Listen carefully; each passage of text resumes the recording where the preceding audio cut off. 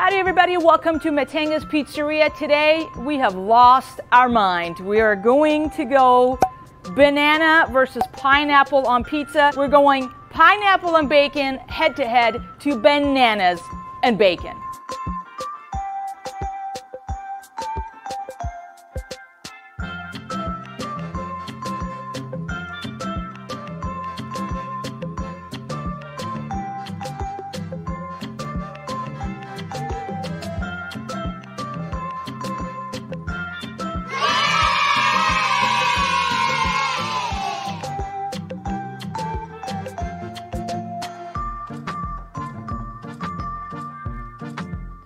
All right, so we have a couple of very special guests. Matt, he's the head of the R&D department, which does research and eating department here at Mattengas. My favorite department. Obviously, we have Miss Hannah, our daughter. She's already eating cheese pizza, so let's try this, Matthew, first.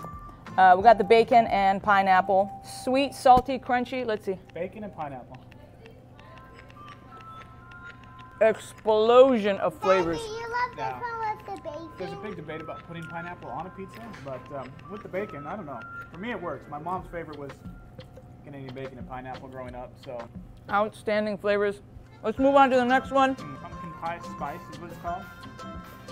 Oh, wow. I like that better. Wow. This is actually better. I put a little bit of sugar to caramelize the top, a little bit of on the bananas, but it's not too sweet at all. No, not at Oh, all. my. You can still have that for dinner with a beer. Okay, Matthew, this versus that. What's your vote? Banana. Banana solid. Oh my. Y'all need to try it.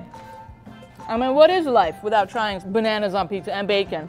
Comment below, let us know which one is your favorite, this one or that. See you next time at the R&D or pizza eating department.